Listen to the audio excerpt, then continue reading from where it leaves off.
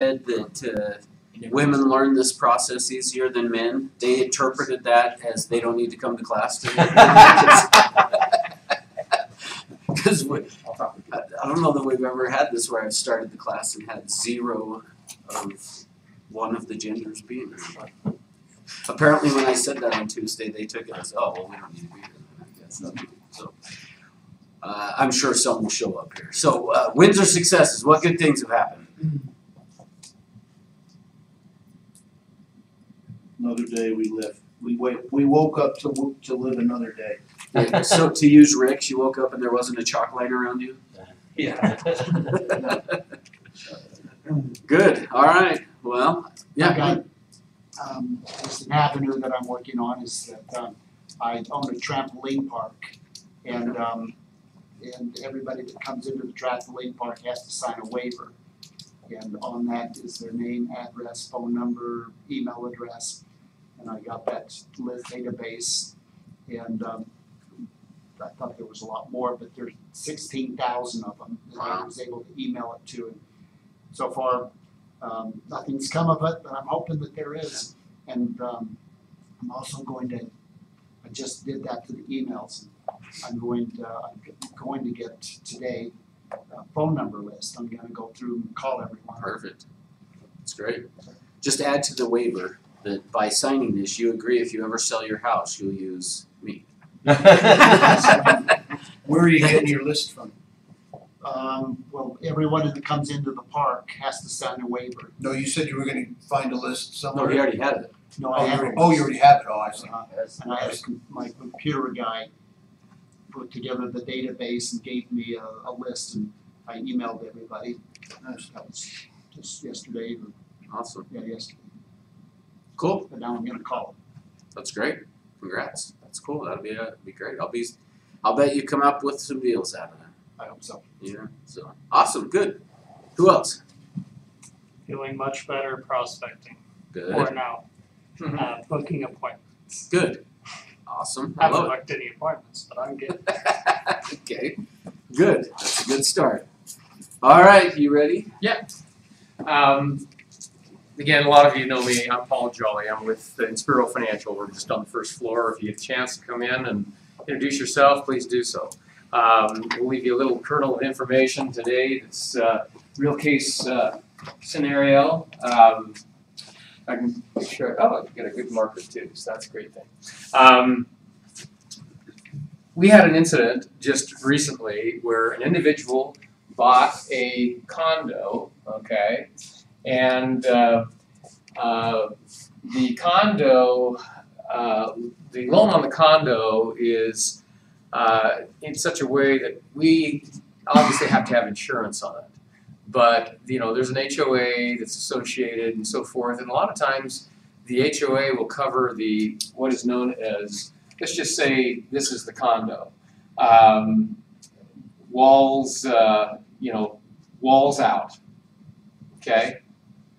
In other words, if something happens, the HOA and the community will pay for walls out, but they don't pay for walls in. And Russ, what happens if you don't get coverage for walls in? You're responsible. You're responsible. And we had an incident where the buyer said, well, they are insuring it walls out, and so anything that happens out here, whatever, it's going to be taken care of. And that's all well and good, and that's all we require. But what happened is there was a flood. Well, let me also say that there was a statement that, well, why do I have to get other insurance? Well, you don't have to. We only require this. And so what took place is, after closing, they had a flood in the basement. And is that walls in or walls out? Was the water from in the basement or outside the house? Came in from outside the house, but it came into their basement.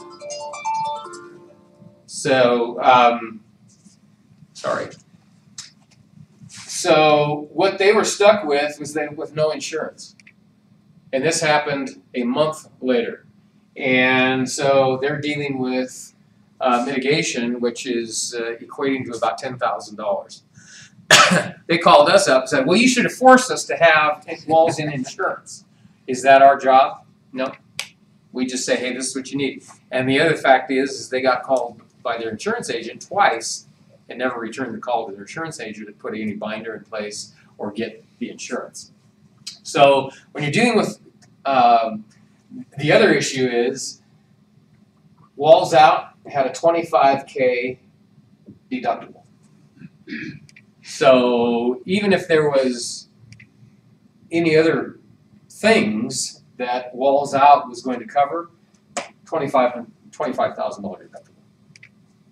So in other words, the owner of the condo is on the hook to pay for that remediation. So just be aware, you're not going to probably, deal with it too much, but if a client comes to you and says, do I need walls in insurance? You tell them absolutely you need to talk to your insurance agent and follow the instructions of the insurance agent. But that's what happened, and they're on the hook for $10,000. He didn't have insurance. If the water came from inside, it was still the same situation.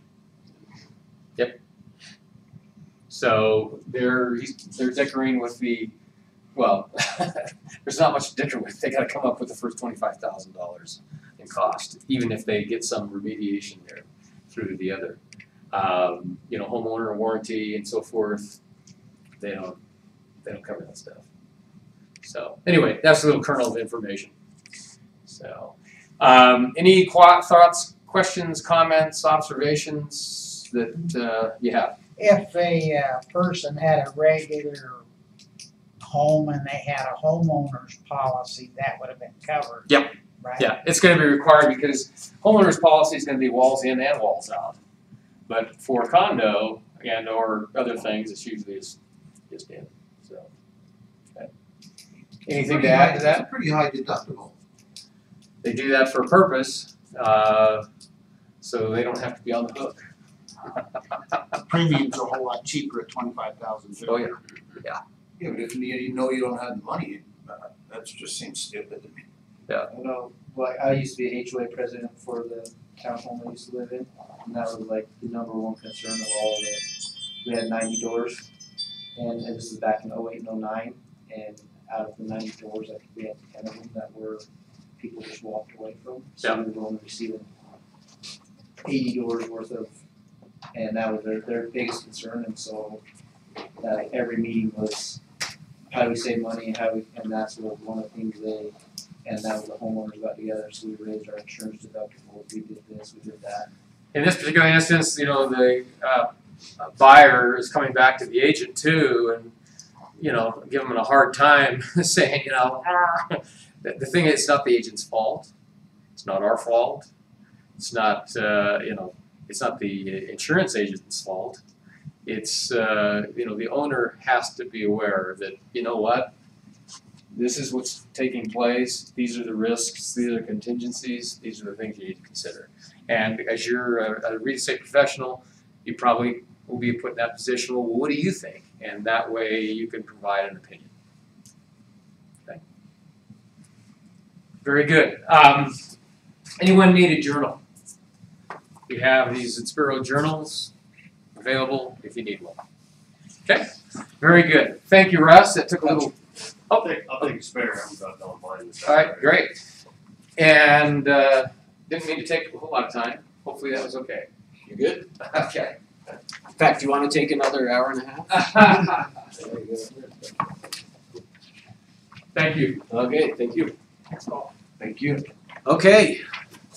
I want to start with just a little bit of a refresher from what we talked about, and then we're going to build on where we were the other day. So top 3 complaints about real estate agents. 1 was that we don't return calls. 2 is that we don't listen. And 3 was that we waste their time. Now, where that comes from, again, just as a reminder of what tends to happen, is that when we are communicating, we tend to communicate one thing, but we actually mean something else. And meaning from that, your brain, 10% of who you are is conscious, 90% is unconscious, And in your brain, it stores this information in these discrete locations, the pictures, the decisions, and the feelings in these 3 different areas. When somebody is saying that we didn't listen and we wasted their time, where that comes from is because they will say something like, I want to buy a home high on a hill with a view of the city lights. We then go out and show them homes that are high on a hill with a view of city lights, but we relate to it in terms of what it means to us, not what it means to them, and not recognizing that when they say they want the home high on a hill with a view of the city lights, it's not the home high on a hill with a view of the city lights that they really want. This is the crucial piece that you need to make sure you understand. When they say they want the home high on a hill with a view of the city lights, that is not really what they want. What they really want is some benefit that that home high on a hill with a view of the city lights is going to bring to them. So think of that this way, is what happens is they will talk to us about features. A feature is going to be a home high on a hill with a view of the city lights. That's a feature. But that's not what they're buying is the feature. What they're buying is the benefit that that feature provides. They're looking for a benefit out of that feature. And really, that's what they want. When we ask them what they want in a home and they tell us home high on the hill with a view of the city lights, they're telling us at this level. But the reason they're telling us at that level is because they don't know how to explain it at this level, that what they're looking for really is the benefit that that feature is going to provide to them.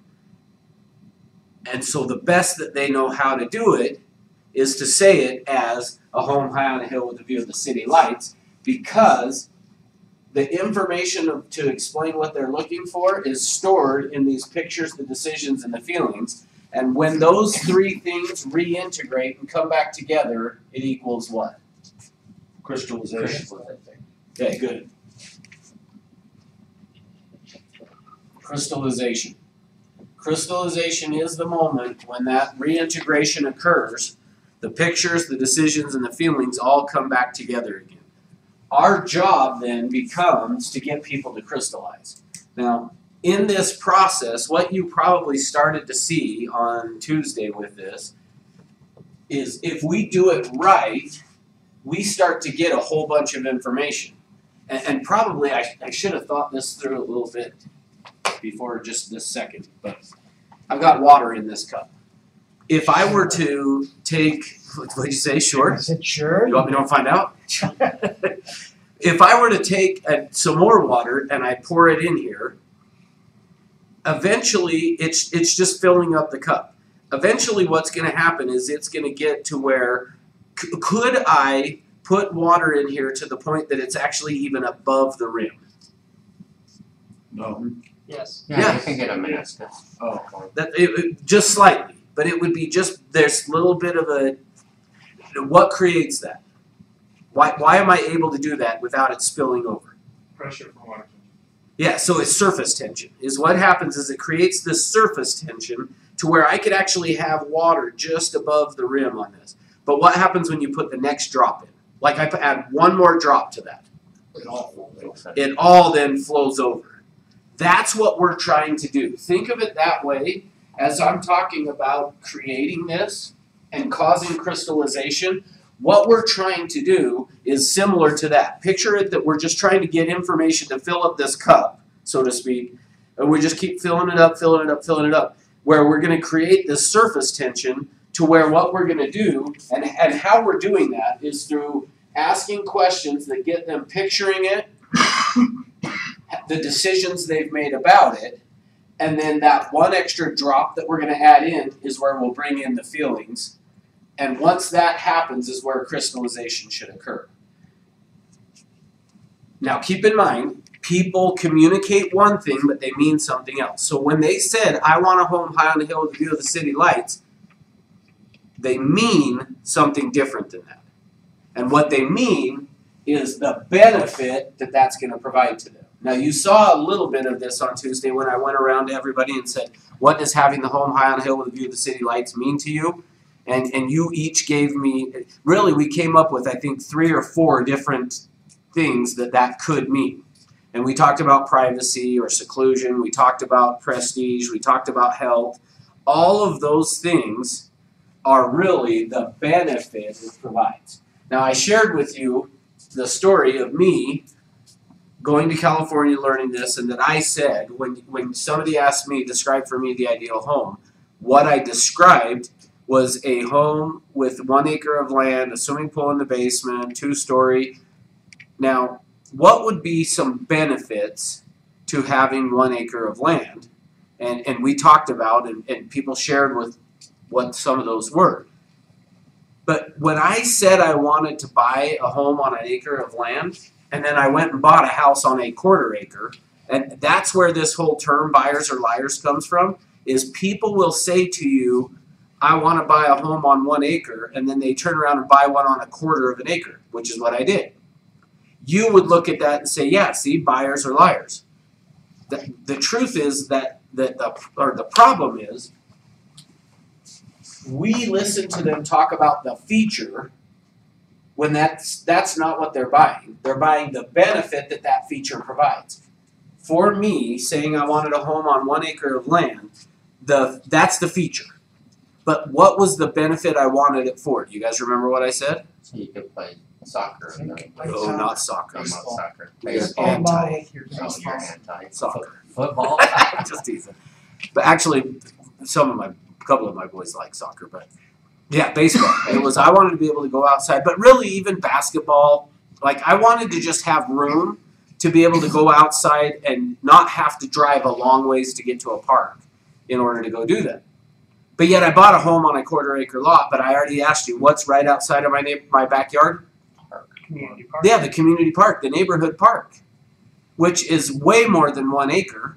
And literally with my 11-year-old, I could go, it's big enough, I could go over there, throw a baseball, he can hit it as hard as he can, and it doesn't land in anybody else's yard still. Like, that's better. On 1 acre, I couldn't have done that.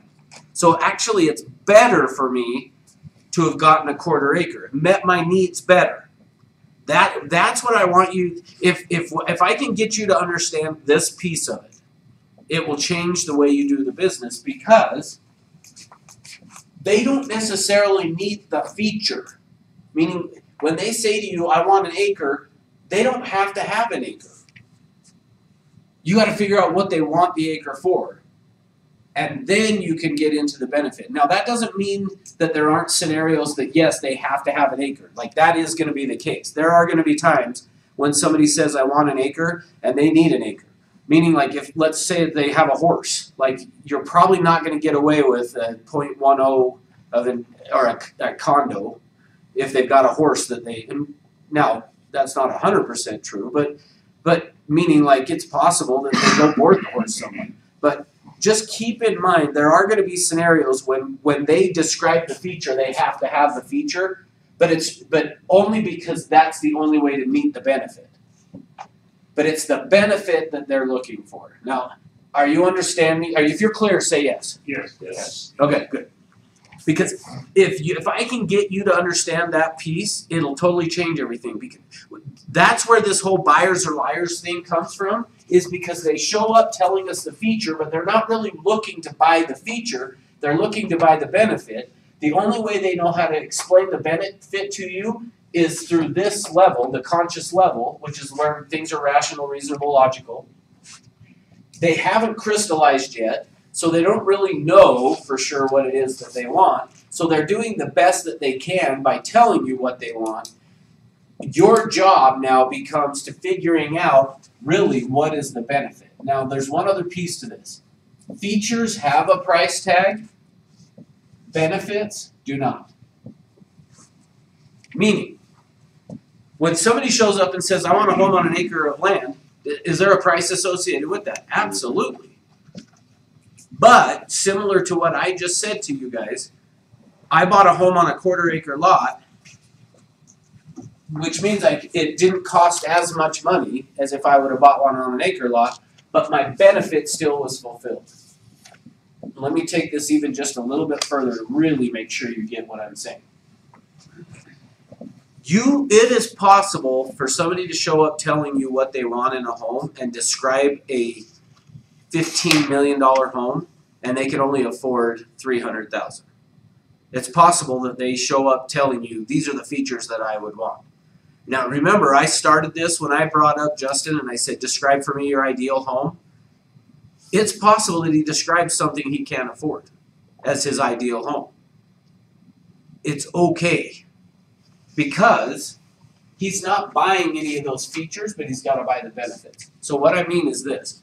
If somebody came up here and I had them do, and I said, describe for me your ideal home, and they described it as if they had all the money in the world, the one thing that is not going to change is the benefits they're looking for. So it doesn't matter what they can afford. There are certain benefits they're looking for, and you can find them. This is the key. You can find the benefits in any price range. Meaning, if I said to you that I wanted 1 acre of land, but I could only afford $150,000, how could we meet that need in that price range, even though, let's even change it. Let's say I want 5 acres. But yet I only qualify for 150. Like, how are we gonna do it? Go buy the 7 acres of land for $75,000 in Hiram, Utah. And do what? Go buy the 7 acre lot in Hiram, Utah. Oh, in Hiram, okay. But that is one option. So that is one option, is it's probably exists, meaning like there's probably somewhere out in the middle of Utah that you could buy 1,000 acres for $500 or something. That probably exists. But that may not necessarily work. So I want you thinking through, how could, if you had somebody that says, I need to be in Salt Lake, I want 5 acres of land, and I qualify to spend $150,000. Depends on what You they already wanna use. provided the solution, put them right next to the park. Okay, so but the first key is figuring out, what do you need the 5 acres for? Yeah. That's the key of this. What do you need the 5 acres for? And then how do we now satisfy that need without the 5 acres you owning it? Because you're exactly right. It could be, they don't even have to buy in an HOA, meaning, let me do it this way. You get somebody that says, I want to have a pool. I have $150,000 to spend, but I want a pool. How do you meet that need? Condo in an HOA that has a pool. That's right. Oh, how about this? A mobile home that has in the mobile home park, there's a pool. Like, that's, I remember as a kid, I don't know if this still exists, but I remember as a kid taking swimming lessons. My mom would drive me to the mobile home park that was close by our house, and that's where I took swimming lessons, with at the mobile home park. Like, so you can meet it. I'm hoping I'm driving this point home enough to you. You can meet the benefit in any price range. Now, I'm going to give to you in a little bit here, I'm going to give you, there's basically 15 benefit words. When anybody tells you a feature of a home that they're looking for, what is going to be consistent in that feature, or in those features, is one of those 15 benefit words that I'm going to give you will be contained in that feature.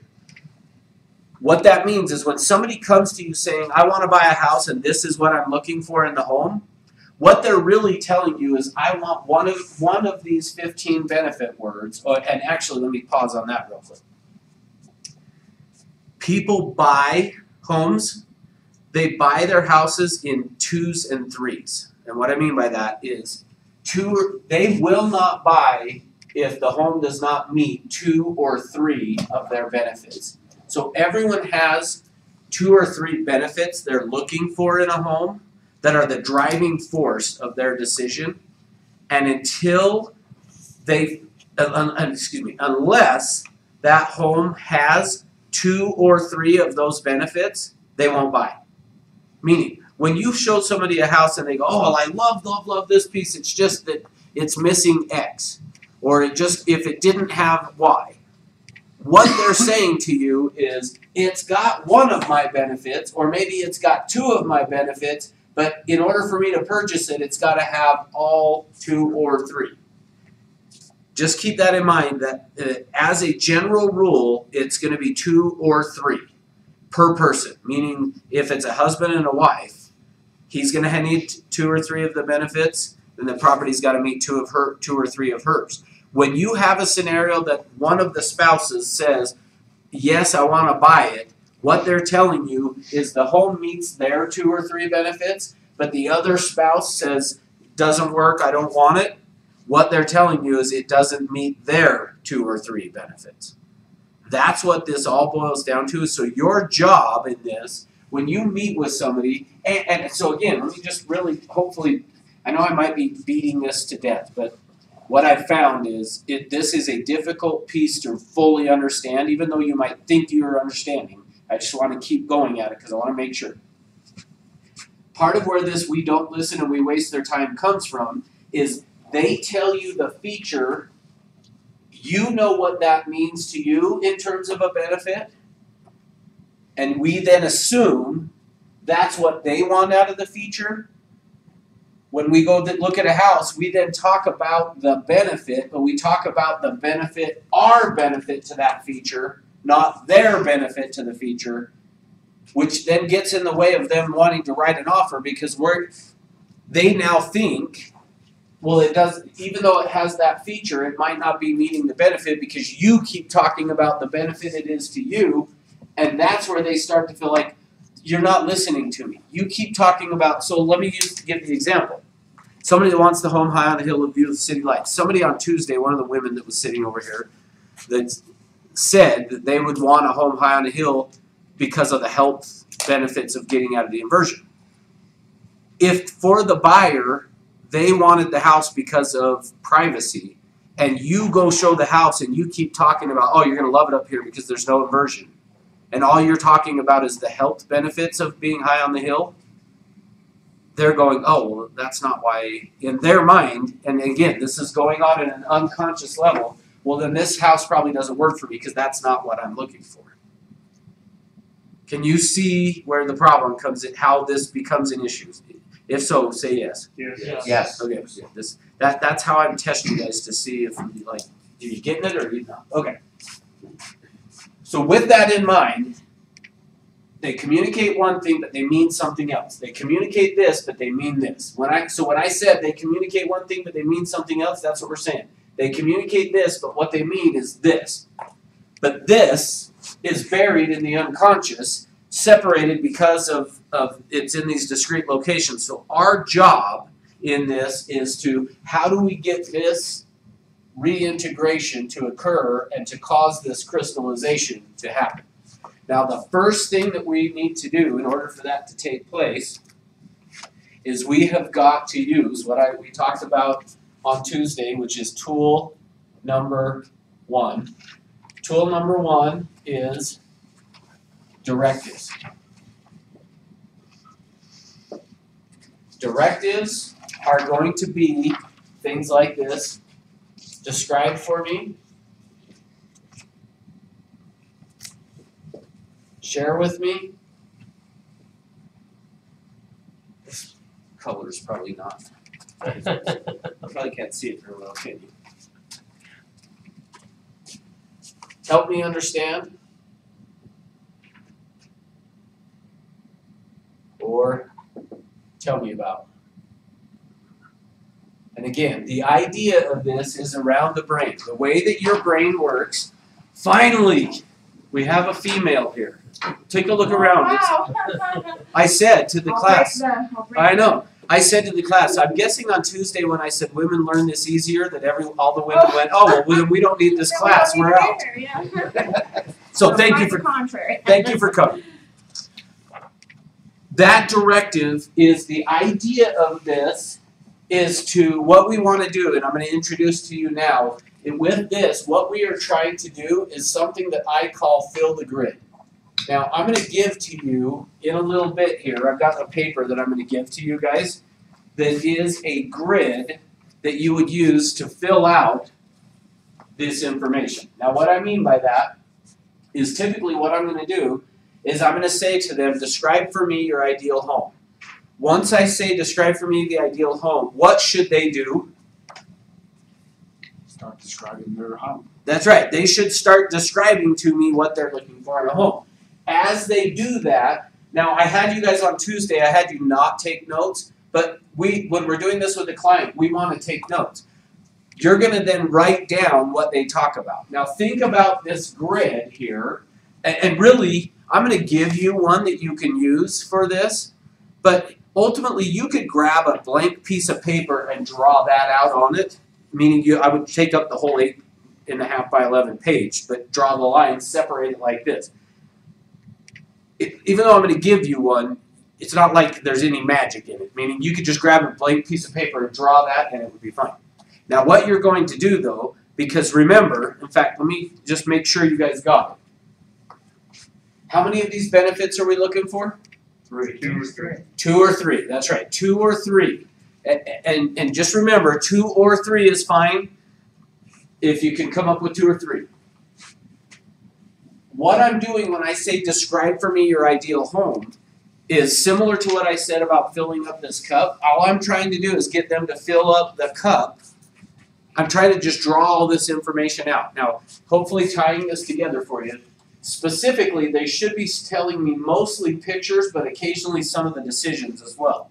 Now, so how I'm going to use this grid is as they talk about a feature, I'm going to assign one of the boxes on that grid to be that feature. Meaning, if I say to them, describe for me your ideal home, and what they start to talk about is the backyard. What I would do then is this then would become the box for the backyard. Yeah, did everybody get the sign in? Oh, sorry. Okay, sorry.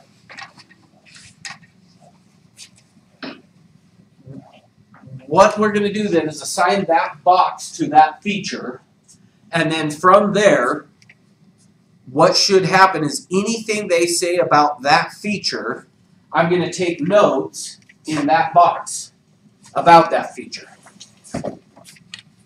Now, here's the first test to see if you, and it's okay if you don't know the answer to this, but this is the first test for me to know how well I've explained this process to you. So this is a test for me, not a test for you, okay? Why? Because you'll see when I give you the grid, it's blank. Meaning like what I said to you, you could take a blank piece of paper and draw grid lines on it. Why do I not have every one of these boxes labeled backyard, kitchen, basement, garage? Like why do I not have those listed that way with anything? You may not have it, everyone's needs are different. Okay, good. Yeah, right on. Why else? It may not be important, to them. It could be just, you're looking for what the benefit they're looking for, not what you want. Okay, good. Because if those are out there like that, you'll subconsciously want to build those for every single one. Perfect. And I did push it great. that way. Or I mean, you guys did great. Yeah, thank you, Patrick. That's exactly right. What happens is and occasionally but that's usually what an agent wants to have happen is they want, like it would make our job easier if we just had kitchen, and then I could go around, tell me about the kitchen, tell me about this, which that is the way that most agents, by the way, have been taught, is here's a list of questions that you ask them, and then from that you'll know what to go look for. It goes back to what you said on Tuesday. We've given you leadership of the group. If you then ask us specific questions, then we sort of become robotons and we answer your questions without ever getting to our benefits or our features. Yes, that's exactly right. Thank you. Yeah, and that's where we get in the way. Where we get in the way of this crystallization occurring is because we start talking about stuff that really isn't important to them. So awesome! I'm way excited that you guys got it. Keep in mind, so these directives, the idea of this is to fill the grid. And even though we're looking for 2 or 3 items, again, sometimes what agents want to do is just say, well, then why can't I just short circuit this and just say, tell me the 2 or 3 most important things in your house, and then that's what we go look for. But the problem with that is that may give you some information, but it's not going to cause crystallization. And why is causing crystallization important? Because people won't buy until they crystallize. Good. I'm going to keep coming back to that over and over again because if you don't remember anything else we talk about, you got to remember the purpose of all of this is to cause crystallization, and the reason that's important is because they're not going to buy until they do. But as soon as they crystallize, they'll buy. And in fact, what you'll see on this is it is so crucial to get that buyer broker signed because once they do crystallize, they'll buy a for sale by owner on the way home. So what happens in the situation where, let's say they're first time buyers, they're young kids, you talk them into buying a home that they really don't want? Good news. I am not going to talk them into buying a house they don't want. That is not, it is not going to happen. So help me understand, how would I convince them to buy a house they don't want? Because he was a salesman. I guess you convince them that the features that they want are actually in the home even though they're not. Okay, I see what you're saying. Okay, great, thank you. Here's the good news. That's not going to happen. Meaning, probably this is the best way to say it. You're not going to fake crystallization. So what causes buyer's remorse then? So that's a good question. Now, part of what creates that, there's an actual book actually written that it's not written about buyer's remorse, but honestly it deals with that. So let me give you the kind of the background. The name of the book, if I remember right, I might be wrong on this, so don't hold me to it, but if I remember right, the name of the book is called Transformations. And I don't remember the guy's name that's written it. I could look it up and find it. But he went to school to become a psychiatrist. And if I remember right, moved from somewhere in the East Coast out to the West Coast, went to either UCLA, USC, one of the schools out there. Becomes a psychiatrist. Part of that ends up getting a job to stay on the West Coast. And in the book, what he talks about is that he moved out to the West Coast to go to school. Every intention was to move back to the East Coast, wherever him and his wife were from. Gets the job. Because of getting the job, decides they should buy a house. In the process, and this is where this is fascinating, this whole book is, which by the way, it's not an enjoyable read. So I'm not encouraging, go read the books. What I'm giving you is the highlights, basically. And why I say it's fascinating for your question is, keep in mind, this guy is a trained psychiatrist. So he has gone through medical school, he's done his residency, done a fellowship. He's spent plenty of time learning how the brain works. He goes and buys a house. He experiences this buyer's remorse that you're talking about. And it is so profound on him that he goes and writes a book because of it. Now, again, the book is not about buyer's remorse, but the one specific chapter, though, that he talks about, he is talking about what is it about going and buying a house that then creates this almost depression. And the reason I can relate to it is I just talked to you guys, or have been talking to you about the home I live in now, is the second home. Well, I've owned many homes, but personal residence, the second personal residence that I've owned. We sold our first house, moved into this one, and when I moved into this house, I felt like, George and Wheezy, we're moving on up. You probably don't even know what that means, do you? When I say George and Wheezy, you know who that is? No. Chase, do you know? The Jefferson. I was gonna say, this is how I find out how old people are in the room. Because I've heard the Yeah. names, But I felt like we're moving on up, man. We got it made. I remember we move into this new house that was kind of our dream home, and I get in there and I was like, how come I felt that same depression? Now, I had bought this house about the same time I went through all of this training of what we're talking about now, meaning doing this training when I went through it is somewhat, I think, what led me to buy the house. But I remembered having that feeling, and to some extent in this book, what he says is we have this dream of what life is going to look like and what it should feel like. And then we go and buy a house with these expectations of what it should be like. And then we get there and find out it's really nothing's changed. Like we're still the same person of who we were. So to some extent, I think that's where this buyer's remorse comes from, is almost even like turning 18 or 21 or whatever. Like you have this expectation of what life's going to be like now that you're on your own.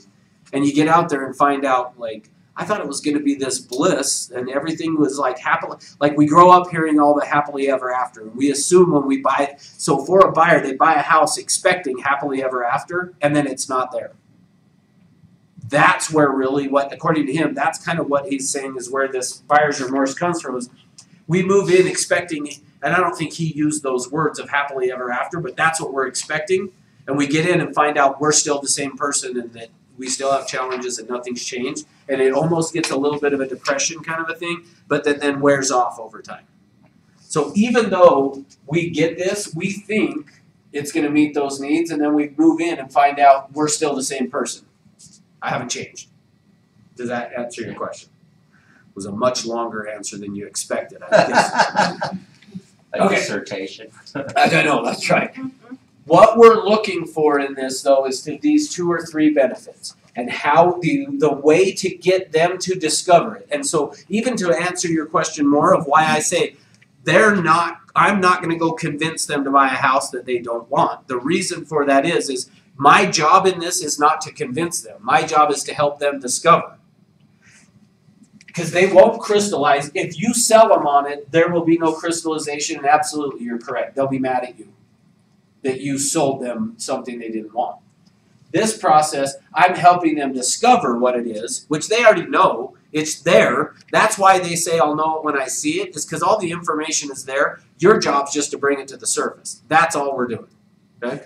The way that we have to do that, though, is we got to first get them picturing it. And by saying, describe for me your ideal home, should get them to now describe it to me in such a way that they're having to go in their brain to where all those pictures are stored. Okay? If you're following me, say yes. Yes. Okay. The next step on this then, once that I have gotten them doing that, and actually let me pause. Do you have any questions on this piece? I mean, we talked about that on Tuesday, and I'm ready to go to the next section, but I want to make sure you're good before we do. So, okay. Does tool number 1 include the prompters? Yes, thank you. Yeah, we're going to include the prompters with that. The prompters are going to be the what else? Keep going. What else? Keep going. Say more. Say more. You can even say tell me more. And the positive feedback along with that. And that positive feedback is crucial because typically people will quit talking, and the positive feedback is a way to get them to keep talking by saying, hey, you're doing a great job, keep going. You're doing outstanding, I'm getting a really good picture, say more. By doing that, what you're telling them is you're doing exactly what I need you to do, give me more. And by doing that, they will then continue to talk so that you can fill this grid. Okay? Now, here's what I will tell you. By nature, we typically don't spend enough time filling the grid. Meaning we just tend to want to, and again, especially the men, we want to hunt and gather. We want to hurry and forgive me for saying it this way, but I think it's the best analogy, especially considering that most of you are men in here. We want to skip the foreplay and go have real estate with our clients. Like that's to some extent what we're talking about here is we want to go, okay, can we hurry and get through this so that we can go and have real estate? Like we can go out and look at houses. And don't skip that piece of it. We want spending the time on this is what creates the crystallization, and that's what we're trying to do. And why is that important? Because they'll people buy. won't buy until That's they right. get one. So 2 people remember. That's awesome. They're not going to buy until they crystallize. So going back to what Brent said, they're not going to buy. You're not going to convince them to buy something until they crystallize. So you don't have to worry about it. The first step is getting this grid filled out. Now, so so a lot of times, well, questions first before I say what I'm going to say. I'm giving you a chance to ask the question I'm about to answer anyway, so I'll just answer. A lot of times, someone will ask the question, well, what do you do then with the person who just says, I want 3 bedrooms, 2 baths, and a 2-car garage? Because remember, how long do we say this? What else? Keep going, tell me more. Until when? Until they stop talking. Yeah, till they say that's about it, I can't think of anything else. Well, what if I said, Patrick, describe for me your ideal home, and he says, 3 bedrooms, 2 baths, 2-car garage. Okay, great. Hey, that's awesome. Tell me more. 3 bedrooms, 2 baths, 2-car garage. Okay, sure, that's great. What else? That's it. I need a house with 3 bedrooms, 2 baths, 2-car garage. He said that's about it. What am I supposed to do? Based on what you guys have learned, what do I do? Tool 2. Yeah, go to tool 2. Now, so here's the thing. Before I go to tool 2, what I want to give one extra chance to try to get information. So that's where I want to say on this is, I'm going to say, describe for me your ideal home. What else? Keep going. Tell me more. And filling in the grid here. In the event, though, I don't get very much. Meaning, like, watch this. What if I said, describe for me your ideal home? And he says, well, let me tell you about the backyard. The backyard needs to be on 1/2 acre, and it's got to have room for a garden, and it's got to have a cement pad where I can have a barbecue, and we need enough of a big enough cement pad that we could have people, probably 10 to 15 people sitting there on the deck while we've got some badminton, somebody's playing whatever games on the grass, and like he's given me all this detail about that. And then he goes and says, and then I also want to have a basement, and in the basement, just I don't care if it's finished or not finished. That doesn't matter. But we also want to have an updated kitchen. Now, remember, every one of these is a feature. Backyard, now I go basement, now I go kitchen. Let's say that he gets to the kitchen and goes, the kitchen's got to be updated, it's got to have this type of wood, and it's got to have this many cabinets, and it needs to have this type of a countertop, and it needs to have this type of appliances, and this is where they're going to be,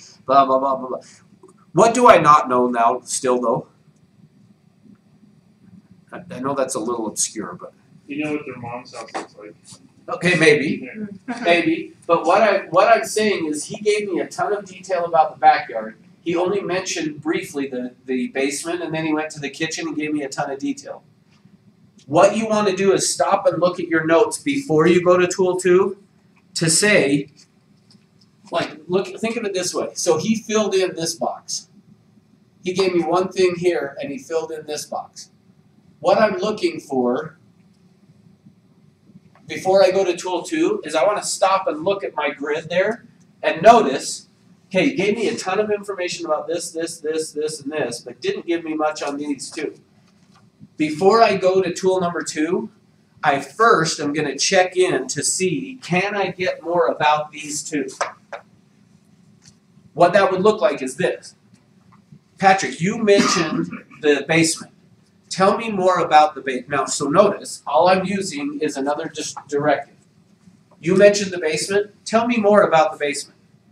Then I've given him the chance to tell me more about the basement. Now, what may happen based on the description I gave you is what he might do is say, like I said, I don't care if it's finished or unfinished, I just want to have one. Okay, and I'm going to say, perfect, hey, what else? That's it, I just want to have one. Okay, I can't get any more out of it. Essentially, what is he telling me now? It's not important. Yeah, it's really not that important, which is why he's not giving me a whole lot of detail. So then I would say, okay, well, you also mentioned the garage. Tell me more about the garage. So notice, I'm just going to use the directives, but I'm going to use them a little bit more specific on certain boxes, because what I'm trying to do is make sure that I've gotten all the pictures out of his head. If you're clear on that, say yes. Yes. Okay. That's what I'm going to do with tool number 1. So here's another way to think of tool number 1. Think of it like sandpaper. Did anybody do any woodworking here? Okay, good. if I've just cut out a piece of wood and I'm gonna sand it, what type of sandpaper do I start with? And I don't need like specific, but yeah, I'm gonna start with a coarse sandpaper. Why? Because you're still in the removal process. It's what? You're still in the removal process. Okay, good. Yeah, I'm knocking off all the rough edges, kind of a thing. Once I've done that, then what type of sandpaper do I move to? And what does that do? It just smooths it out a little bit more. That's right. Think of this as sandpaper. We're going to start with a coarse sandpaper, meaning we're going to start really broad. Describe for me your ideal home. Like, that's really broad. That would be like the coarse sandpaper. This, once they've given me all that, now I'm going to kind of fine tune it. So I'm looking at the boxes to see where do I not have a whole lot of information, and I'm going to go to those and say, hey, so tell me more about this. Share with me more about that feature. What else? Keep going until they say that's about it. Once I've done that, now that I've filled the grid, now I can start to move towards tool number 2. So tool number 2 is going to be over here.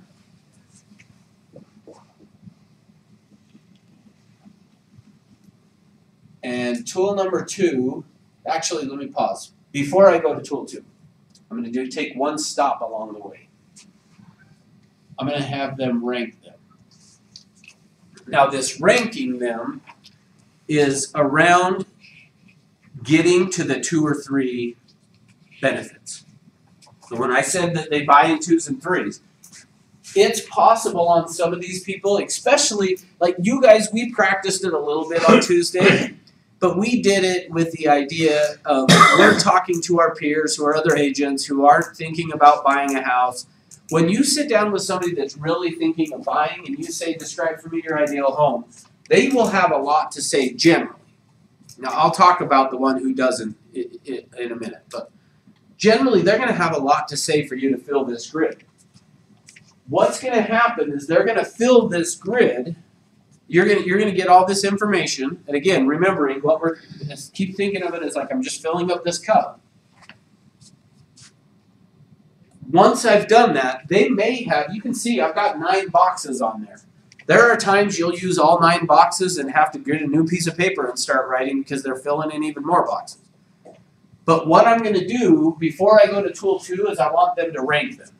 And what I'm looking for is 2 or 3 features. How I'm going to do that is I'm going to say, I've got a great picture of what you've described for me here. Of everything we've talked about, tell me the 2 or 3 that are most important. Features or benefits? We're talking about features still. We're moving towards benefits, but right now we're talking about the features. Yeah, great question. I'm asking them, what are the 2 or 3, and I usually won't even say features, I'll just say, of everything we've talked about, what are the 2 or the 3 that are most important? But I'm assuming they're going to tell me features. Okay. Now, the reason I'm asking for the 2 or 3 is because that's what they buy in is the 2s and 3s. No, I want you to notice something. Remember I talked a minute ago about like we're not short-circuiting the process? Part of that is this, meaning the reason I say give me 2 or 3 is how many should I get if I say give me the 2 or 3? Yeah, I'm going to get 2 or 3, hopefully, right? What if I said it this way? Give me the 3 most important. What are they going to give me? 3. What if only 2 are important and I said give me the 3 most important? They'll add on the next important. And then what's going to happen then is this. You're going to now start to talk about the number 3 that really isn't that important. And they start, especially if the third one they talk about is important to you, that'll be the one you talk about the most, which will then get them frustrated because they're going to feel like, maybe not at a conscious level, but an unconscious, they're going to feel like you didn't listen, you're wasting their time because you keep talking about this feature that they don't care about. The reason we ask 2 or 3 is we let them decide how many there are. We don't decide for them. If I said give me the 3, they're going to give me the 3. Okay, so we say 2 or 3. That's a way of communicating to them, tell me what's most important is really what we're saying. Okay? Now, if I just said tell me what's most important, they're going to say to you all of it is. Because to begin with, and this is the key thing to remember on this, at the start of this process, everything they tell you is important. Everything. But over time, what's going to happen is some 2 or 3 things are going to become really important. The other things will kind of fall away. Because they start to get excited about those 2 or 3 things, and they'll tell you, hey, if you got those 2 or 3 things, all the rest of that stuff we can deal with. We'll figure it out. That's okay. That's the key on this. Okay? So I'm going to, first, after I've filled the grid, I'm going to say, give me the 2 or 3 that are most important. As they give them to me, I then typically will circle those 2 or 3 items that they've given me. Now that I've got those, now I'm going to ask, which one is number 1? Which one's the most important? And then they're going to tell me. Number 1. Which one's second? They're going to tell me. And then I by default know which one is third. Now again, remember, please hear this. Typically what people will want to do is say, well, wouldn't it be faster just to give me 1, 2, 3? And the answer is no, because I want to have them tell me, give me the 2 or 3, then I'm going to say which of those is number 1, which one's number 2, and then if there is a third that they give you, which one's number 3. Now occasionally you will have somebody that says, when I say, okay, give me the 2 or 3 most important, they're going to go, well, it'd be this, this, and then I can't decide between this and this. Like it's possible that it ends up being 4 for somebody, and that's okay. But you really don't want to go beyond that, meaning you're kind of wasting if you do, because they buy in 2s and 3s. But if somebody narrowed it down to, well, I can't, it's this one, and it's either this one or this one, that they're pretty equal, I'll give them 4. I'm okay with that. I'm not giving them 5, though. So give me the 2 or 3, and if they happen to give me 4, I'll deal with it. But most of the time, you're going to get 2 or 3. Which one's number 1, which one's number 2, what's number 3. Now that they're ranked. So now that they're ranked, we're going to take box number 1 here, and I'm going to start to deal with it on tool number 2, which tool number 2 is what we call modifiers. Modifiers are who, what, when, where, and how.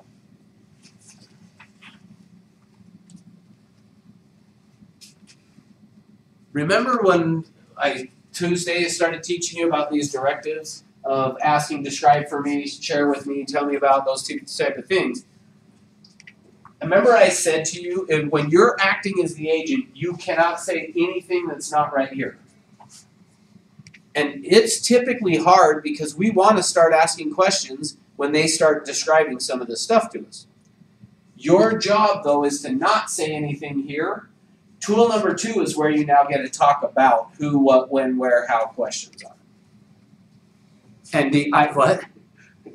Yes, yeah. So think of it this way. This is tool number 1.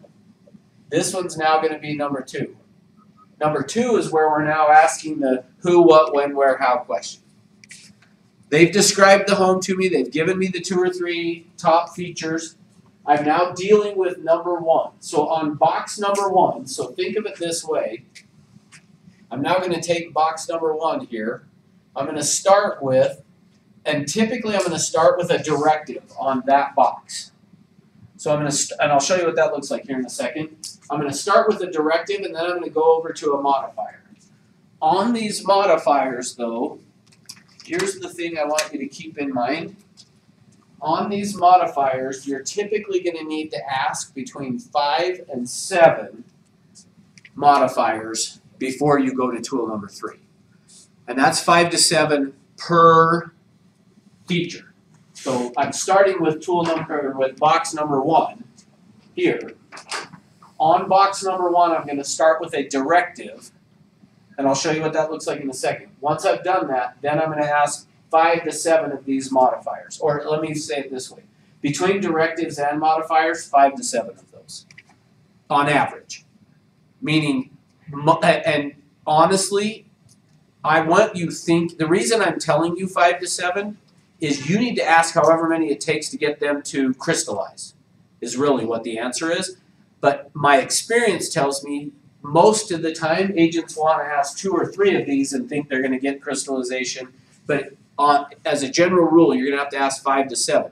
I sometimes might ask 10 or 15 even before I'm done with it. So don't think of it as we gotta rush through it, is I wanna ask as many of these questions as it takes to get them to crystallize. Did you have a question, Chase? I just wondering, like on the modifiers, when you're saying who, if you're talking about a bathroom, how do you apply who to talking about like the most important is a master bathroom?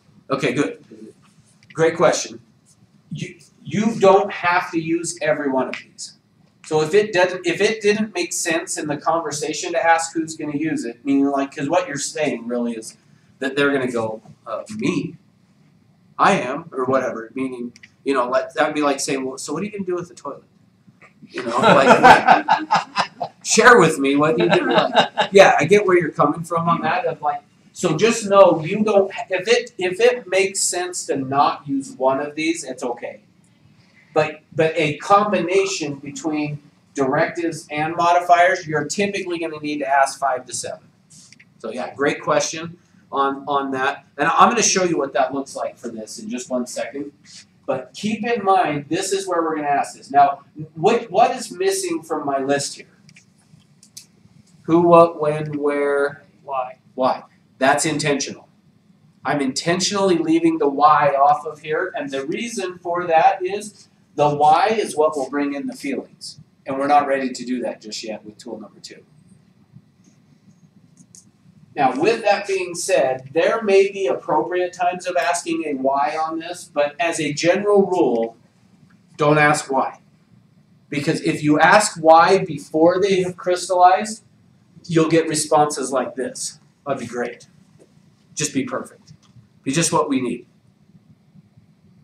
And if they haven't crystallized, in case, just so you know, it would be great is not one of the benefits. There's 15 benefit words, and it would be great is not one of them, okay? How you'll always, if you're struggling, so hear this. If you're struggling getting them to crystallize, what I know is you haven't asked enough of these questions. So you need to circle back and ask more of these. Now, so let me show you what that looks like. Somebody give me a feature of the house that you really like, that's like really important to you. Swimming pool, backyard. Okay, I'm gonna do the backyard. So Wayne. Now watch, I'm gonna now demonstrate to you tool number 2, and I'm gonna start with a directive, okay? So Wayne, picture yourself in the backyard, that's a directive. I'm giving him a directive of, even though I'm not starting it with one of these, it is a directive of saying, I'm directing him, picture yourself in the backyard, tell me what you see. So that's how I'm now bringing in this tell me about. So picture yourself in the backyard. I always want to start with that as a directive on any of these boxes when I'm going to now start modifiers. Because what we're trying to do is get them to access the pictures part of the brain to begin with. So I'm saying, picture yourself in the backyard. And now, are you okay with interacting, talking about it? Yes. Okay. Picture yourself in the backyard. Tell me what you see. Now, as he does this, what I want you guys to pay attention to, based on the things that he says, and in fact, even maybe write it down, what question you could ask as a follow-up to what he tells us that is going to start with one of these. Does that make sense, what you're going to do? Yes? Yes. Okay. So I'm going to have him start describing it.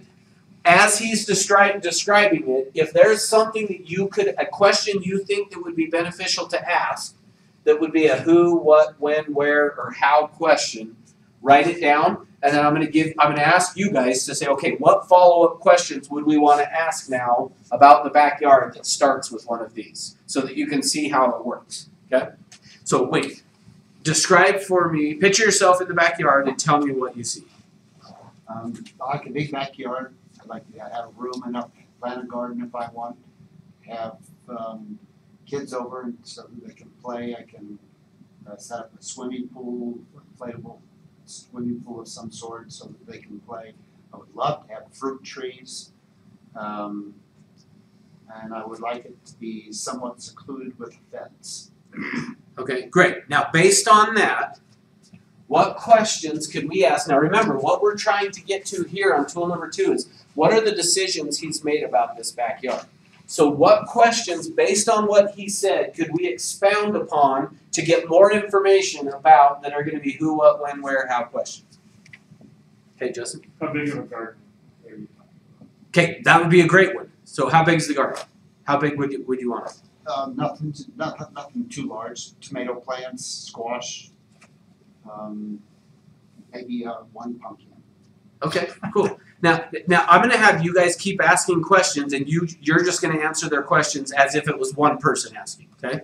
Okay. So go ahead. Who's going to be doing the gardening? Is it going to be you or your wife? Okay. Now so I'm going to pause you real quick. What we don't want to do is give options. Meaning, just cut it off at who's going to be doing the gardening. Because if you say it to, here's what I mean. Well, answer the question. I shouldn't have jumped in. Is it going to be you or your wife? Definitely my wife. My wife's not going to do anything back there. Okay, but now notice if you give them an option, is it going to be you or your wife? Remember we talked about in every question we ask, there's assumptions. What is he assuming in that? That one of them don't like the garden. That it's only one of them, and that it is one of those two. What if it wasn't one of? Does that make sense? So I'm not trying to beat you up, but I want you to see what. Keep it shorter by just saying, so who's going to be doing the garden? So now let's see what we get from this. So who's going to be doing the garden? Just me, for sure. Okay, good. Now what else could we ask? What features in the garden are you looking for? Like plants? No, don't say like. See, I was watching for that. See, Well, remember you how, pause. I know, but that's what I'm Let saying. them gel. Is let the pause, we are uncomfortable with pauses. And so we don't want to do it. So I apologize that I'm jumping on attacking you guys. But that is the kind of stuff that blocks crystallization from occurring, because we want to say, well, in fact, say what you're going to say. Like what? You're like, I don't even dare say anything Yeah. now. So are you looking at like an open garden concept or planter boxes or? Yeah. See, we Or are you want looking to for- start giving them options. Yeah. Don't give the options. Don't give the So options. ask the question again with no options. So what type of features are you looking in your garden? Perfect. That's where we want to cut it off. Oh, I don't know, probably nothing major. Tomato plants, maybe some squash, maybe 1 or 2 pumpkins, a small garden. Okay, good. Does that make sense? So, because if you said like planter boxes or whatever, he'll start to talk that way, which becomes about who? Me. Because in your gardening, do you have specific things you like about it? Oh yeah, it's got planter boxes in See, it. this is another example of how that question is about you, not about him.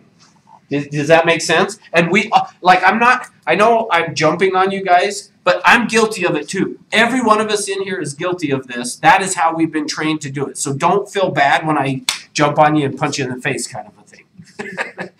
Because what I'm trying to just do is because I'm as guilty of it as anybody. But can you see how when we do that, it now became about how you garden? Does that make sense? Yeah. Okay. What other questions? When you move into the property, do you want it done for you already? Okay, so hold on. So you got when you move it. So how could we, not a bad question, but let's change it a little. Because How move-in ready is it? that could work. I guess what I'm saying is try to think of the questions as we want them to be as general and neutral as we can, that allows us, again, to discover what he wants versus what we think he should want. So a great question, but how could we word that differently?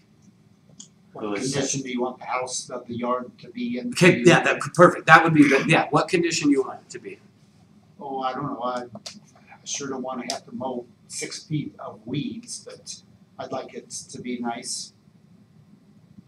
Okay, now the one thing you can do though with this, so let me kind of go to where you were going, Justin, is what you could do with this is you could say, how would you feel about a yard that didn't already have, it was all grass, there wasn't any garden area. How would you feel about that? That'd be fine.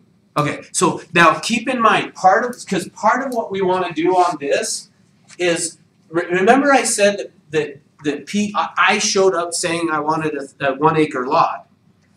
One of the questions to ask on part of these modifiers would be to say, well, what would your feelings be if it wasn't 1 acre? Because let's say that, as I said, picture yourself in the backyard, tell me what you see, and all he talks about is the park, basically. That's when you would want to say something like, well, what would your feelings be if it wasn't an acre, but there was a park right outside the yard?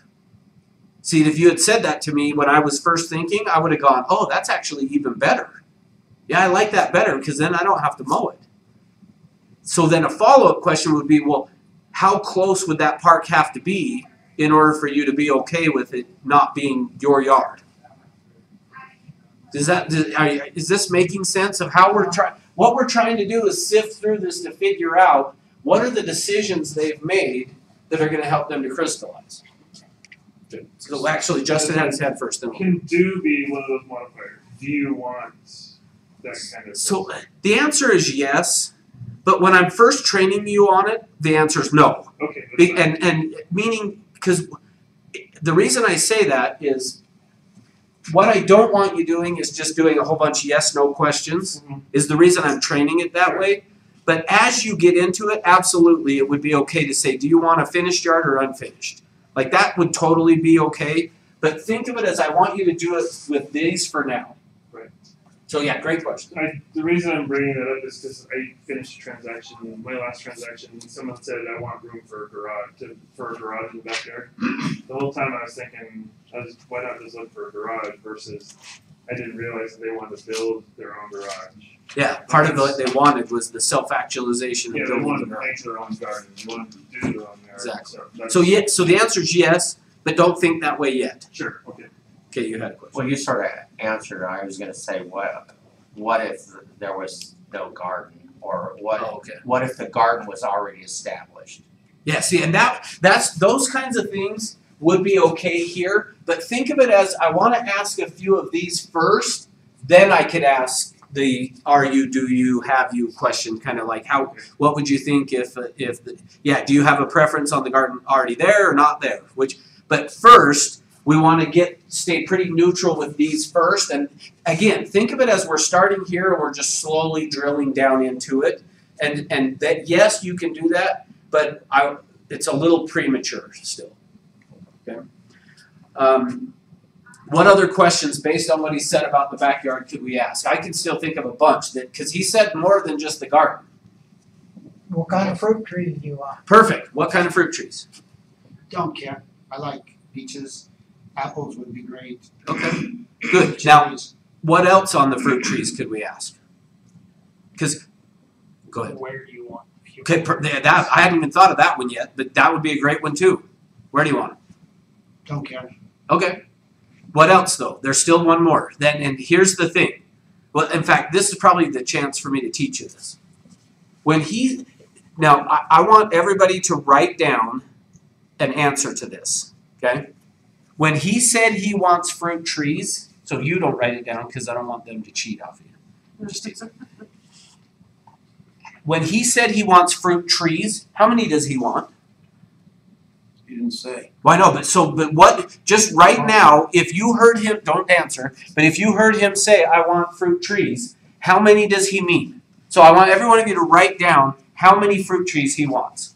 And then we're going to ask him how many he wants. When somebody says fruit trees, how many is fruit trees? 2 to 3. So you're saying 2 to 3? I went with 3 to 4. Okay. I went with 2. Okay. More than 2. Okay. 2. Okay. More than 2. Okay. No, more than one. Okay. So when you said, so this would be a great question. You mentioned you wanted fruit trees. How many fruit trees do you want? Well, I've got in my house right now, we have one. And because it's probably a boy tree and there's not a girl tree, it doesn't produce fruit. I love that. That's awesome. Okay, so how many fruit trees do you want? At least 2. Okay, good. So that in that example, we were probably safe. But let me give you a different one that people will do. And let me give you actually a real world. Okay, let me give you a real world. Let's say that what we were talking about right here on this box was a kitchen. And they said, I want a big kitchen. That means something different to every one of you. So one of the questions we want to be asking as we do this is, anytime somebody uses an adjective like a big kitchen, a lot of windows, big windows, a ton of this, a ton of that, you've got to do a follow-up question to figure out, remember, because we're trying to get to their decisions. What do they mean by that? Now, I'm going to come to you in 1 second. I had, this is a real world one. I had a lady say to me, I want a big kitchen. Now, for me, when you say big kitchen to me, like this would be a big kitchen. Like that's what to me, like I'm thinking, okay, that's what they mean, is something, and maybe not quite this, but something, big. I asked the lady, I said, okay, you mentioned you wanted a big kitchen. How big is a big kitchen? Now, a lot of times the way you'll get an answer when you ask for dimensions like that, depending on their personality style, they're going to say something like, well, I don't really know the dimensions. And if you get that type of a response, I always just say, in relation to the room, whatever room you're sitting in, it doesn't matter. But in relation to this room, how big is a big kitchen? So I was sitting in a conference room that was a pretty decent sized conference room.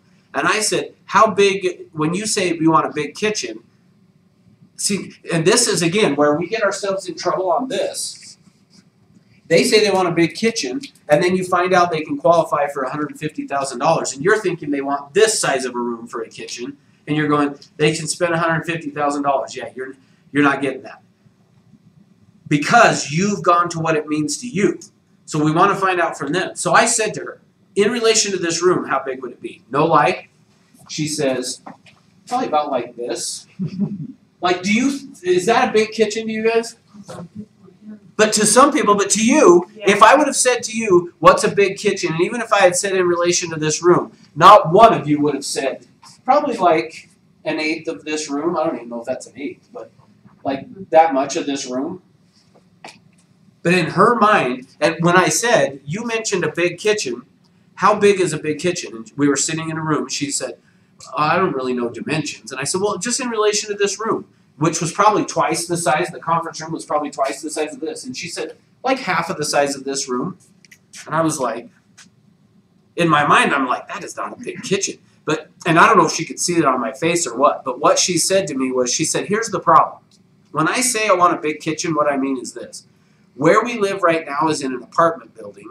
And she said, in our apartment building, it is about this narrow of a kitchen. And she said, like, if somebody's standing doing the dishes, right behind is where the stove is.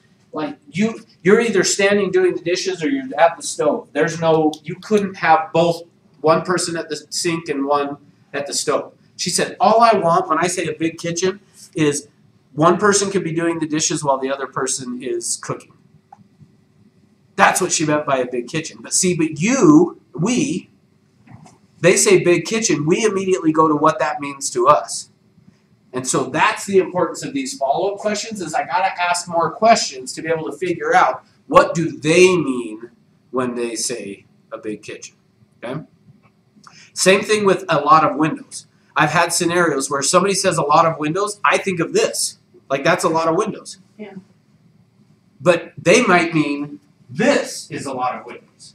And I'm thinking that. So now we go out looking at houses, or maybe it's the reverse. They're thinking this, and I'm thinking this, and I take them out and show them a house. I'm like, yeah, isn't this a lot of windows? And they're like, well, no. I mean, like, meaning you go and you're like, hey, so what do you think of this house? So they look at this and go, windows aren't big enough. But they typically don't say that. They just go, yeah, I mean, I don't know. I just don't really like it. So you've got to figure out. Same thing if they say big windows. I've had that too. It's got to have really big windows. Well, big windows, I think even taller than what these are, like, humongous. But maybe they mean this. See, that's the point of all of this, is we just got to jump into. So you said you wanted fruit trees. How many is fruit trees? Now, notice the detail we got off of that you wouldn't typically have gotten, though. I mean, and how funny, too, of, like, I think it's a male tree, and we need a female tree to help get some fruit going. Like, that's great. Okay, what else? Oh, you had a question you were gonna ask first, though. Well, I'm trying, could you ask what are the purpose of the fruit trees? Yeah, sure, do it. What are the purpose of the fruit trees? Well, I don't know, I wouldn't mind having fruit instead of having to go into Walmart and buy it. Yeah, I mean, it's fine. Because to some extent, there may be a scenario that somebody says, because I actually like to give it away. Like, I want to have enough fruit that I can go and meet my neighbors. Like, it might be something beyond just I want to eat the fruit. So I think it's not a bad question necessarily to ask that. Sure. To me, anything that is a who, what, when, where, how question, you're good with. So what else could we ask? Are you gonna make jam? Okay, hold on. No. Are you going to doesn't start. Oh, yeah, sorry. What are you going to do with the fruit? Could What are be. you gonna do with the fruit? Not that far ahead, you eat it probably. Okay, good. But yeah, that would just remember we want to say, because if you said, "Are you going to make jam?" he'll go no, or maybe yes. I don't know. But we wanted to be more neutral to try to get. Hey, so what are you going to be doing with the fruit? Well, I don't know. I haven't thought that far ahead. Okay. So to some extent, what he's starting to tell us is the fruit trees aren't really that important. Meaning, he like wants to have them and wants some fruit, but it's not like.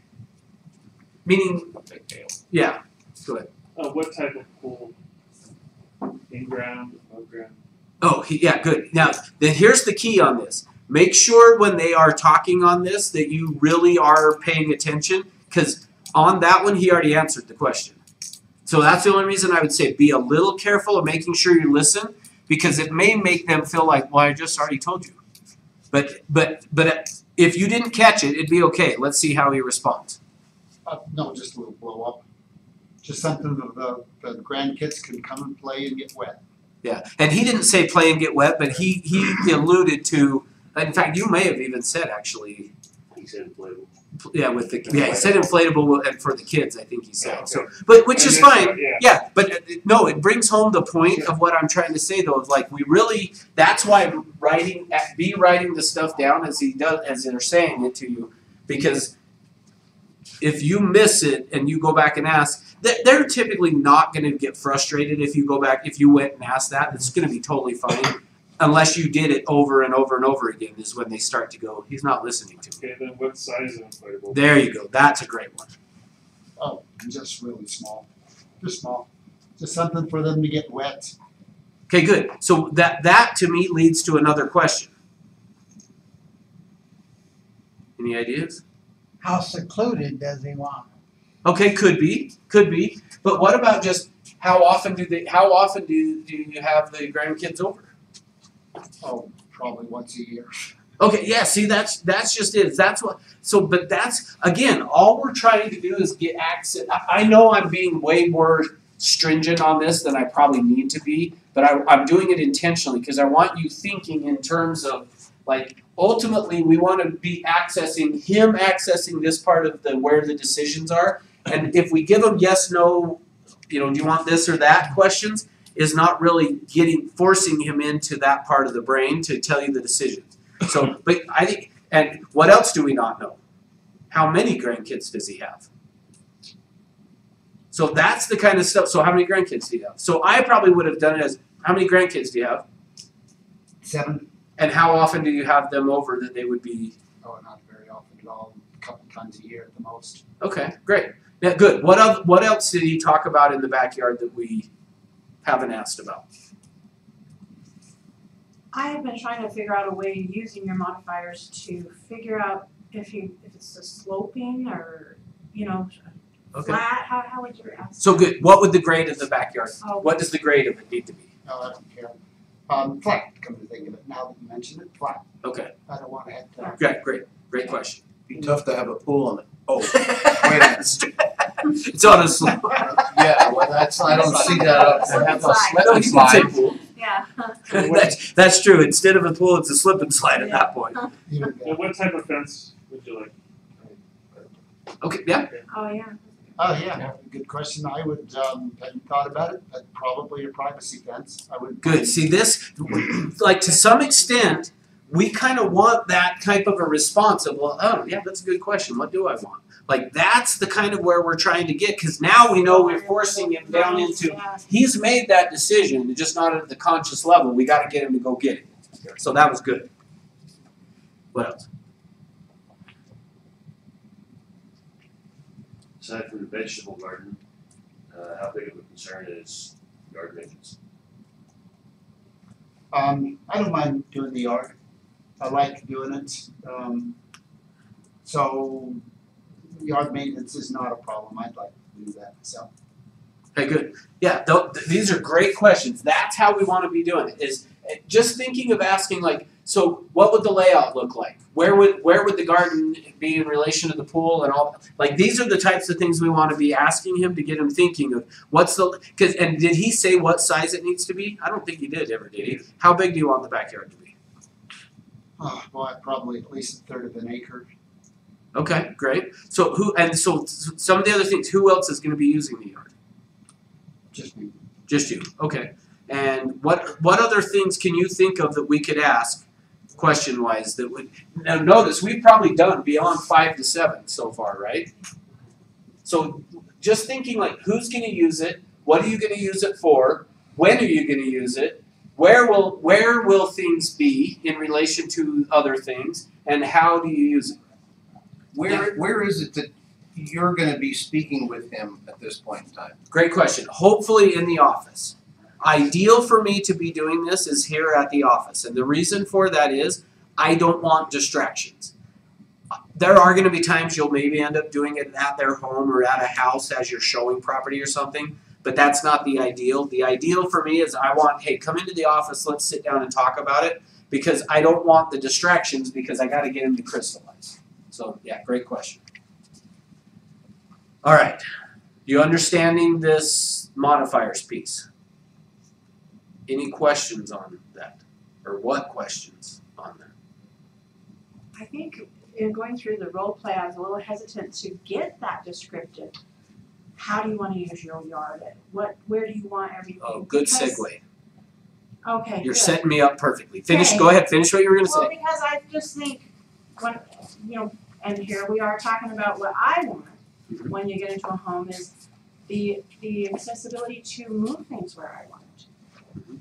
To find it out, even if a home I buy isn't, so I guess that would be one of the questions, how important is the backyard, where would it rank? Well, yeah, but yeah, up here when you did the ranking. Yes, yeah. So let me first answer the question that I thought you were going to ask that you may still have. Yeah. But we're going to start this whole process up here with permission. Because kind of what I heard you starting to ask is, like, we're getting pretty detailed into some of this stuff. And I'm going to give to you, I think I'm going to probably wait. So Tuesday we're going to continue on. We're going to do a 3rd day of this class. On Tuesday, I'm going to hold off and give you this actual permission script, so you don't need to write it down. I mean, you can if you want to, but I'm going to give it to you on Tuesday. I'm trying to decide. Maybe I'll give it to you today. No, because I'm going to wait. I can't be here Tuesday. All right, I'll give it to you today. Fine, I'll give it to you today. Is that 3rd class required for the? No, typically I only will do 2. Well, let me rephrase that. Ideally, I always want to do this as a 3-day class. I only have put 2 typically on the schedule because a lot of times, like really, I should have, next Thursday's class was ZAP, I moved it to yesterday. I should have actually just canceled day 3 and done ZAP then. Yeah, I know, I should have done that. I realized last night. I usually have day 3 and as a buffer if I need to adjust it. But knowing that, I've kind of given you more detail today than I typically would have, because I know I'm going to do a 3rd day of it. So no, I probably shouldn't say that because now nobody will show up on it. Well, I was going to say, okay, then let me say something. I will still come to the 3rd class. I was just asking the question. Yeah, no, you're good. You're The fine. script or the Yeah, sheet says 2. yeah. But I will apply myself to come to that. Okay, great. So everybody else has to also. Yeah. So yeah, I'll give it to you, but here's the script. In order for us to determine whether or not I can help you, I need to ask you some questions that may feel personal, maybe things you haven't considered. Is that going to be okay? So we're starting with that by telling them some of the things may be personal and things you haven't considered. Is that going to be okay? The reason we start with permission is because you're starting to see now how some of this stuff could get personal by me asking, hey, so who's going to be using the bedroom, Chase? You and your wife, and what are you going to be doing? And how often does that happen? But you get the point, right? Okay. What other questions on this? So he's talking about all of the different features he wants in his backyard. Can you rank those then too? Or No, don't rank those. don't rank those. Nope. Don't rank the features in the backyard. So you shouldn't say how important is a privacy fence on the No, already there. you could say, so you can do it in a roundabout way. Instead, what I would say is, if he said a privacy fence, you could follow it up with, well, what would the fence be made out of? Privacy, I don't know, plastic? Okay. So, like, meaning you could say, well, what, now, then I could do a follow-up, which is kind of what your question is, to say, well, what would your feelings be if we found one that was chain link? I would probably, it's just not that big a deal. Okay. So I could try to that's, do that. you would do, so yes, you can ask how big of a deal is it, but I would prefer you do it in more of a, well, what would your, if he, like, even the fact that he hesitated on the fence, I already knew the answer, that it was gonna be like, well, it probably doesn't matter that much, but I do want it fenced in, so the grandkids don't run out and get hit by a car. I mean, or something. So how do you gonna use a privacy fence with a chain link fence? They have those slats in it. Yeah, you could buy strips. slats. Oh, yeah, true. That's kind of what I'm looking for when I'm saying, well, what would your feelings be if it was chain link? What you're looking for by asking what would your feelings be, now you're finding out how much you could work with. Let me give you a quick example. The person says, I want a 3-car garage. But you already know what they're approved for, and that's going to be hard to find. So I say, well, so what would your feelings be, Wayne, if we found a home that had a 2-car garage, but, hold on, let me back up. If they were saying they wanted a 3-car garage, and I was saying, well, who's going to use it? What do you use it for? How often do you use it? What are you going to store in it? And when I would ask this question that I was about to ask, is if in asking these modifiers, what I found out was that one of the bays of that 30-car garage that they're looking for is to house the lawnmower, the bikes, its storage, then is when I could ask. That's why I was saying don't ask some of those are you, do you, closed-ended questions until you've already gotten this. Because then I can use it now to find out of saying, well, what would your feelings be if it didn't have a 3-car garage, but it had a shed in the back that you could put the lawnmower in, there was storage and all that kind of stuff. And they go, oh, actually, I might even like that better than a 3-car garage. Now I've figured out how, see, this is where that whole thing of buyers or liars come from, is they say, I want a 3-car garage. You go showing them 3-car garages, and then they buy a 2-car garage with a shed in the back that they like even better. But that's where buyers or liars comes from, is they're saying 3-car garage because they're just, in their mind, that's what they're stuck with. But after you've asked these questions, you can start to now go ask some of these others, like, well, what would your feelings be? See, and if I said to him, what would your feelings be if it had a chain link fence? And he said, no, I don't want to have to deal with like putting the slats in, and even with the slats, people can peek through it. Nope, not doing it.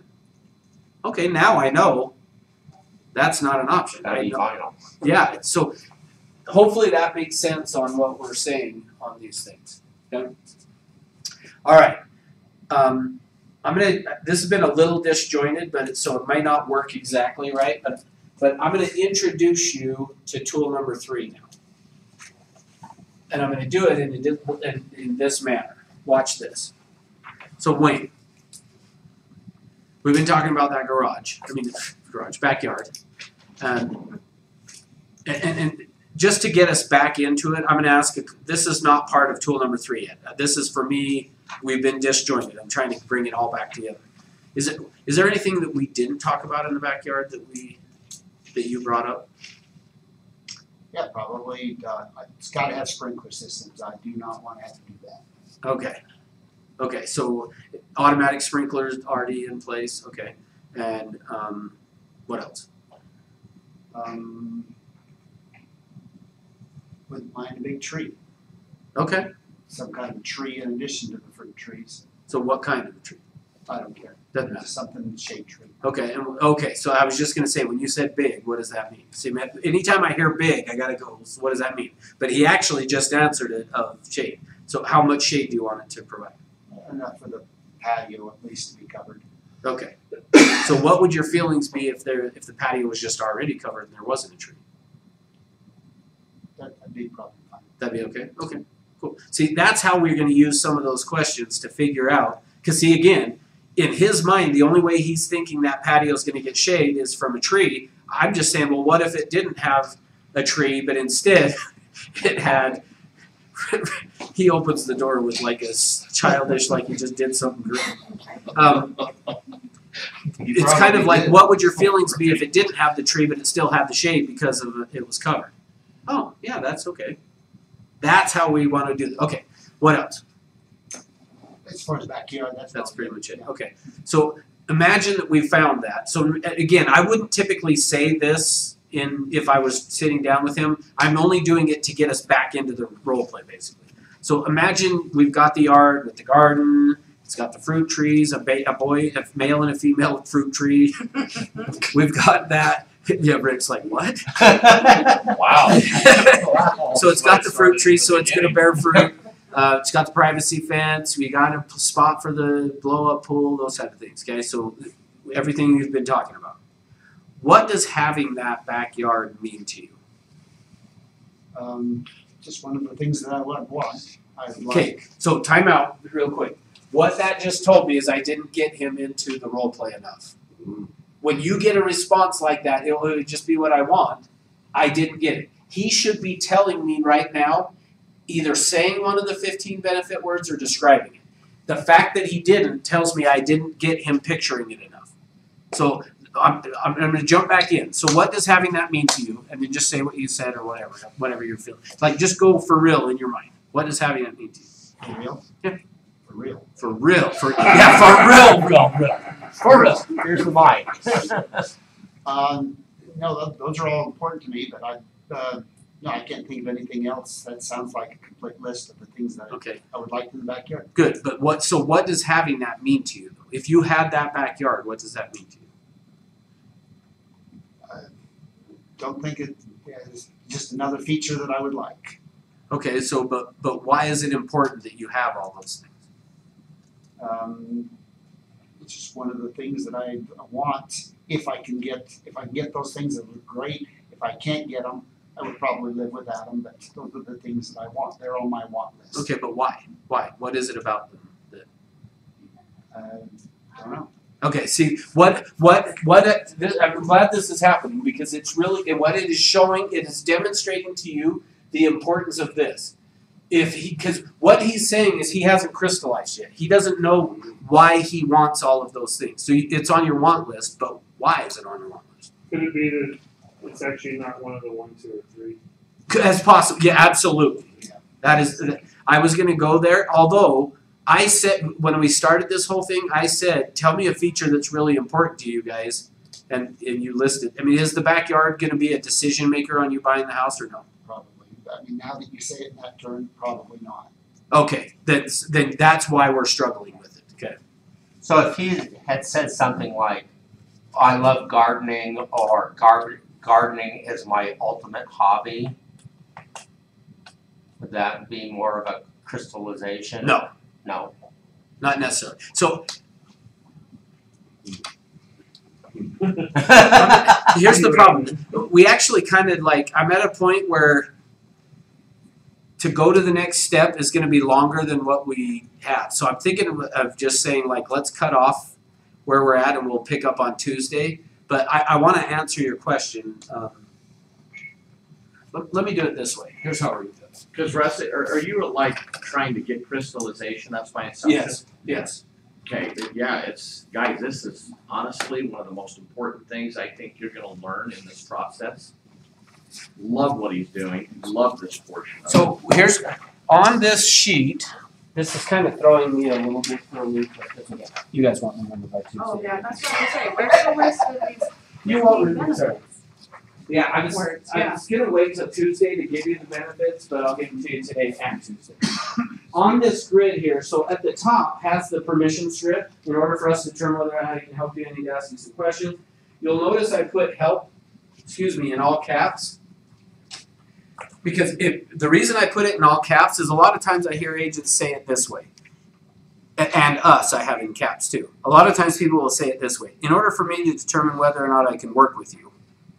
And that doesn't sound the same as in order for us to determine whether or not I can help you. So I put them in caps to make sure you know you need to say us and help, not me and work. Okay? In order for us to determine whether or not I can help you, I need to ask you some questions. So the 15 benefit words are down there on the bottom right.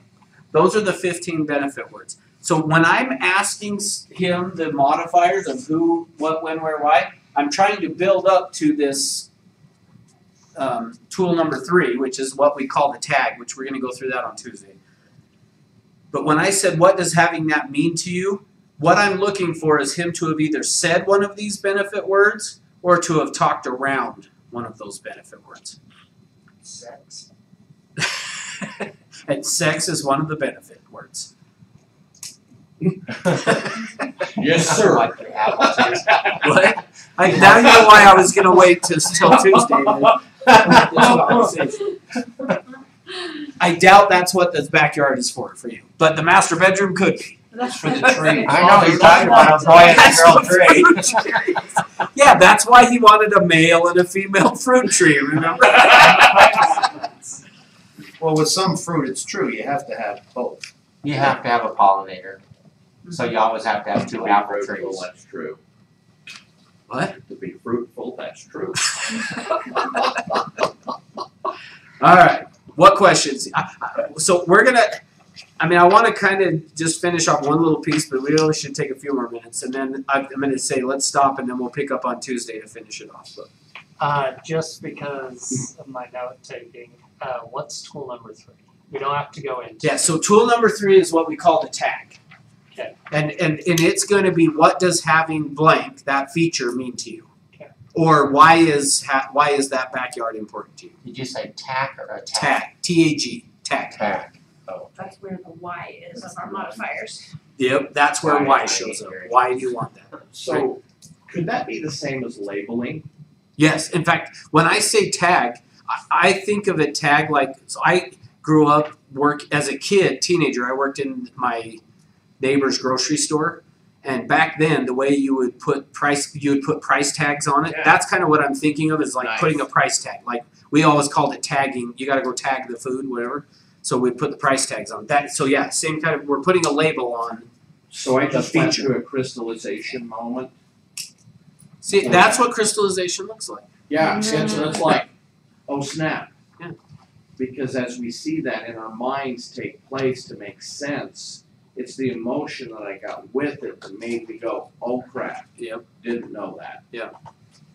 I love that. And that's what we're trying to create from this backyard. And will you be here Tuesday? Okay. We'll pick up on it on Tuesday. In fact, what I think I'll do on Tuesday is, what we're going to do is I'm going to probably have Wayne come up here. Or somebody, I don't know, maybe we'll do Wayne or somebody else. I'll have somebody come up. And ideally what I'm going to do on Tuesday is I'm going to start it with asking, is there anyone in here that's seriously thinking about buying a house? And if we do have someone, I'm going to have them come up, because you'll get to see. And I'm going to actually take you through, I will take them through the process, like top to bottom. I'll short circuit it a little bit, meaning I'm going to shorthand it a little, but we'll take them through the whole thing so you can see what it looks like. And we'll take it to where you can see what the tag actually looks like when we do it. Because, like I say, the problem is me trying to get him to crystallize when stop talk about this, stop talk about that, interrupts the process. So. But I would think that probably, I'm going through the questions because I bought a house not too terribly long ago. Okay. But in reality, it wasn't me making the decisions. We saw 10 houses that I said, perfect, this is great. My wife said, and I would go back to the agent and say, Do you have fruit trees? I got one, and it doesn't produce fruit. I I was just wondering, just general. But yeah, which I think that lands on why he wants, if he were to buy it, the ideal backyard, it's gonna have multiple, cause yeah, he's not getting fruit now. Is there room for another one? Yeah, that's good, that's a good point, so. Alright, thanks for being here, so Tuesday, we'll pick up, I'll run through a reminder again quick on this, which is helpful because I promise you, I went through this class many, many times. In fact, Rick has been through it many times, and he actually just got had an aha moment out of it. So don't be frustrated on Tuesday when I go back to. I'll do it a little quicker even, but I'm going to go through this again because if you forget this, it won't work. Meaning, because if he doesn't crystallize on why he wants the backyard, he's not going to go buy. Although it sounds like he will, but he'll buy whatever. He doesn't. I'm just the husband. That's right. All right. Thanks for being here. And did everyone sign in? This guy did. Oh, Rick? I'm just kidding. Hey, did you give them the story on the hot tub? Not yet. Oh, you guys are gonna love it. I always